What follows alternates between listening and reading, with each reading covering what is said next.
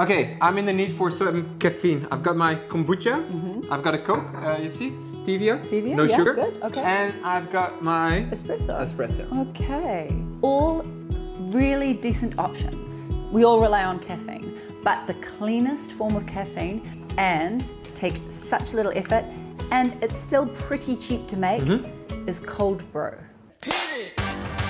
That's what I'm talking about. Wait. Okay, now, from the beginning. Let's do it. So what do we need for this recipe? All you need is plunger ground coffee, about quarter of the amount of the sized vessel that you're planning on using. Then cold, fresh, pure water.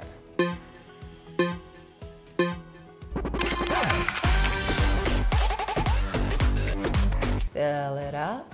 Then put the lid on, give it a stir, and leave it for at least 12 hours. The longer you can leave it, like for example, 20, maybe like 30 hours, the stronger it's going to get. Hey, and where do you store it then in those hours? Just anywhere in your kitchen that isn't particularly hot, isn't particularly cold.